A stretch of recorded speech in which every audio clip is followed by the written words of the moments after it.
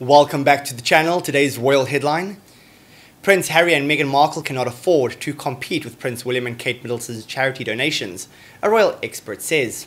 The reality of financial independence appears to have come as a shock for the Duke and Duchess of Sussex, who, in stepping down as a senior royal, lost a lot of time to do good, Daniel Elsa writes.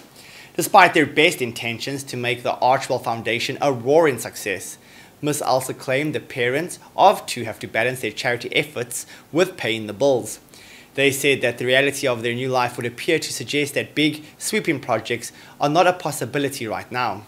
Unlike the Duke and Duchess of Cambridge, Harry and Meghan made the decision to work for a living, which comes at a cost of time. Ms. Elsa shares, despite the Sussexes having laudably pronounced they want to work towards becoming financially independent, facing what they meant in reality would appear to have come as something of a shock to the duo.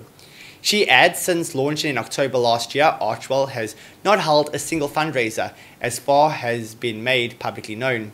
Now, a year or two down the road, things might look very different with COVID and the pandemic relics of the past, fingers and toes crossed here, and with the world reopened. Ms. Elsa continues, Harry and Meghan will be able to focus on cozying up to their AAA+ list chums to raise cash to support their ambitious and exciting philanthropic efforts.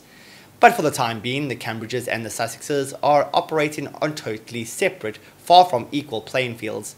One fully established, well-funded, and helmed by two people able to dedicate their days to it. During his chat with Oprah Winfrey, Harry claimed that he and Meghan had been financially cut off by the royals. Thank you so much for watching, guys. Please do like, comment, and subscribe for more.